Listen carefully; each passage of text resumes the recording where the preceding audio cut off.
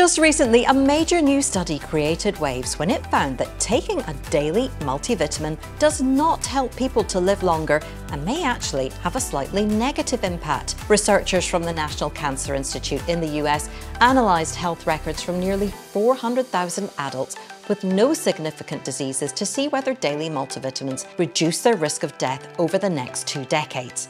Rather than living longer, people who took daily multivitamins were marginally, by around 4%, more likely than non-users to die in the study period, with researchers concluding that multivitamin use to improve longevity is not supported. But before we go throwing our supplements away, many experts believe there is a case for some supplementation in later life to support our health, and in this video I'm going to take a look at the ones to prioritise based on the evidence. If you're new to the channel, I'm Claire Johnston, a journalist on a mission to discover how to age well, look and feel good for longer, and share what I learned with you. I do that right here on the Honest channel, on podcast platforms and my website honest.scot. Now, multiple dietitians and nutritionists have come forward to say, in the light of this new multivitamin study, that supplements in themselves are unlikely to increase lifespan because, aside from genetics, the things we know that really make the difference are nutrition, exercise and sleep. The healthier and more varied our diet, the less the need to supplement. But they say there are some key nutrients that we can struggle to get enough of from food, and particularly as we age, when we tend to become less efficient at absorbing vitamins and minerals from food. So let's take a look now at where the consensus lies when it comes to supplements. And let me first flag that it's always a good idea to discuss vitamin supplementation with your doctor because of your own unique health history and possible drug interactions. I will also link in the description my own vitamin regimen, which includes the priority supplements discussed in this video. First on the list is vitamin D.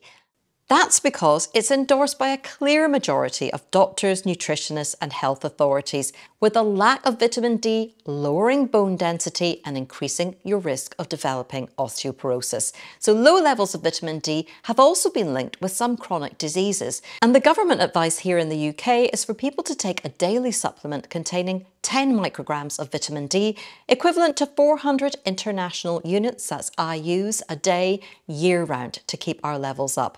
But it's all the more important in winter because, of course, our main natural source of vitamin D is sunlight. In the US, the National Institutes of Health say the average non-deficient adult should aim for 600 IUs per day. But that advice is aimed at preventing a deficiency in vitamin D and not designed to help achieve optimal levels. A global group of scientists came together over the COVID pandemic to advocate for taking higher levels of vitamin D than currently recommended by health officials. They were suggesting around 4,000 IUs a day. Now, excessive levels of vitamin D could be harmful, and health officials in the UK advise not to exceed 4,000 IUs a day, that being the maximum. You want to make sure your vitamin supplement contains D3, the form that ensures calcium is absorbed easily, and taking vitamin K2 alongside it helps activate the protein osteocalcin, which integrates calcium into our bone. So that's why you often see them together. And calcium is another frequently recommended supplement by doctors as we age to help maintain bone density. But at this stage, I rely on dietary sources of calcium alongside my vitamin D and K2 supplement. And most of us should be able to source enough calcium through a healthy diet. The supplement I take also includes magnesium, which supports vitamin D activation while having its own health benefits. And personally, I believe vitamin D has reduced the number and severity of seasonal illnesses and allergies that I had been getting, and has made a big difference to how I feel in winter, because before I took a regular supplement, I suffered from seasonal affective mood disorder every winter and seem to get colds more often too. So now let's talk about B vitamins, and I touched on the value of taking a B vitamin complex in a recent video on natural ways to boost your energy, which I'll also link below. B vitamins are important because they help the body convert food into energy, and our blood cells need B vitamins to function too. And a big one to check as we age and ensure we have sufficient levels of is B12, because it's fairly common for older people to be either deficient or have suboptimal levels. And low vitamin B12 not only causes you to feel weak and tired, as my mum did before being treated, but it has also been linked with poorer brain function. B3 or niacin and the related supplements NMN and NR have also come to prominence because they've been linked with helping increase levels of NAD in our cells, which is critical for keeping them energized and working efficiently. The best form of B3 to take is a whole different question, with prominent scientists at odds over this. And I've talked on the channel before about why, along with my husband and my parents, I continue to take NMN, albeit at a relatively low dose every other day, because each of us feel we've had benefits, including reduced daytime tiredness. My parents have reduced arthritis pain. And with my mum, who's tried both NR and NMN, she's convinced that NMN is the supplement that makes the biggest difference to her arthritis pain. My dad, who's 80, feels it has helped reduce inflammation because of the improved pain in his foot due to arthritis, and also because he has an enlarged prostate and he has less urinary urgency when taking NMN. However, while there are promising animal studies, the evidence from human studies so far for NMN is not so overwhelming, and it's also not widely available for sale in the US right now while it's being investigated as a potential prescription drug by the FDA. But the good news is NR, nicotinamide riboside, a cheaper vitamin B3 derivative, recently attracted attention because it was found to significantly boost mobility in a group of older people with peripheral arterial disease caused by fatty deposits called plaques,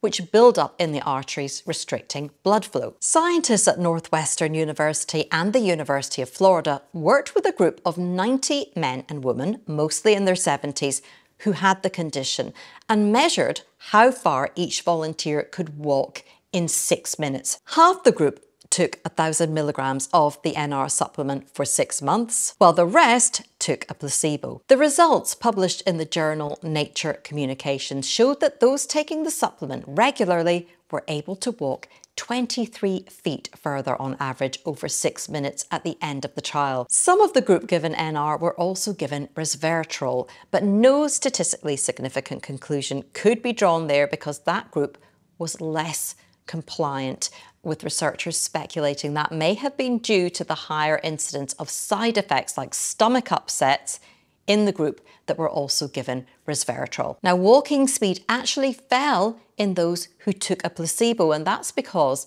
peripheral artery disease causes progressive decline in walking performance. So the supplement appeared to not only stop the progression, but improved mobility overall. So that's an exciting one. The researchers also say a larger trial is now needed to fully confirm the results, but it's another interesting study that does point to there being something special about B3 in relation to aging, and it's one to keep a close eye on. What's also not known though is the long-term safety of taking B3 related supplements, particularly at higher doses. Personally, I try to hedge my bets by alternating between taking a lower dose of about 250 milligrams of NMN one day, and I take a multivitamin on the other day, which includes an active or methylated B vitamin complex. That covers all the B vitamins, including B3, because the methylated form can be more readily absorbed. But that dose may still be overdoing it, and the reality with supplementing at the moment is that we just can't be sure what the correct amounts or assortment of vitamins are for us, particularly long term, which is why the greater focus has got to be put on diet and lifestyle. And just like skincare, I don't believe we need to be using high-strength supplements every day, and there are a lot of doctors who flag that problems can start when we go to extremes. And it's also a good idea to get your vitamin and mineral levels tested every now and then to check for deficiencies or levels that may be too high. Another important nutrient supplement commonly recommended is, of course, omega-3. Now, we can source omega-3 fatty acids naturally through oily fish like salmon and trout, and also plant foods like walnuts, flaxseed and chia seeds. I include walnuts in the handful of nuts I eat every day, and I try to eat fish twice a week to ensure I'm getting enough omega-3. But I do supplement from time to time, and for those who struggle to get enough through their diet, it may be worth considering a supplement because our bodies need these polyunsaturated fats, and we can only get them from food or supplements. Some studies suggest it's the consumption of omega-3s in our diet that offers the most all-round benefit. Having a higher intake of omega-3 has been shown to help with depression and anxiety, though it's not suggested as a primary treatment for those conditions. It's been linked with improved eye health and a reduced risk of macular degeneration. Significantly, it's also been shown to support heart health with lower rates of heart attack and stroke in fish-eating communities linked to higher omega-3 consumption, and it's thought to help lower chronic inflammation as well. So while those are what I would call the mainstream anti-aging supplements that there's quite a bit of consensus around, there are some other interesting ones to mention too. Firstly, creatine. Now, I'm not actually taking creatine at the moment, but every time I look into it, I think I really should. Creatine is a natural chemical that's mostly found in your muscles and brain and also produced by your pancreas and kidneys, and it's mainly stored in your muscles. And while you can get low amounts from eating seafood and red meat, supplementing with higher amounts has been shown to improve physical performance, and that's why you're seeing an increasing number of nutritionists on social media now recommending this supplement. And one of the biggest benefits for me, I think, is it has been linked with speeding up muscle growth and helping offset sarcopenia, which is the age-related decrease of muscle and also bone mass. It's something my mum at 81 has experienced badly in her back due to osteoporosis. And so I'm also going to be talking with her about potentially taking creatine. Another one is curcumin, the active compound found in turmeric.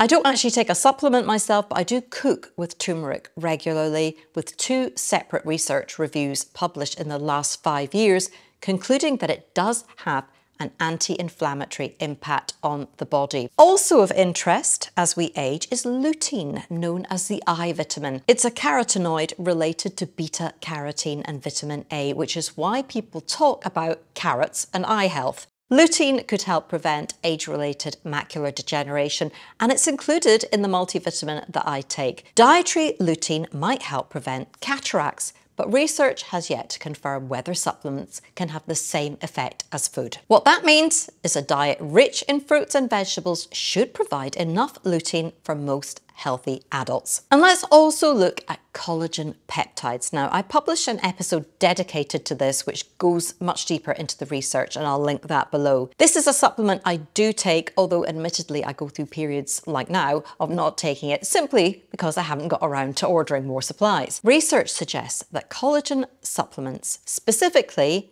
collagen peptides, do help increase skin elasticity, hydration, and thickness, whilst also helping improve symptoms of osteoarthritis and reducing overall joint pain. Now, the majority of people, including me, don't eat enough collagen foods like the skin of poultry and fish, organ meats and bone broth. So that's why I supplement on and off with a collagen peptide powder at a relatively low dose of just a few grams, which has been shown to be effective. Lastly, another supplement we're hearing more and more about is urolithin A, which is made in the gut when we eat foods like almonds, walnuts, and pomegranates, because they are high in some particularly helpful polyphenols called ellagic acid. Preliminary research suggests it could improve gut and mitochondrial health as well as muscle function and could be particularly helpful as we age. Right now, rather than taking a supplement, I just ensure I include those foods pretty much daily in my diet, both for the nutrients, but also because crucially it's dietary fibre that is so vital for gut health.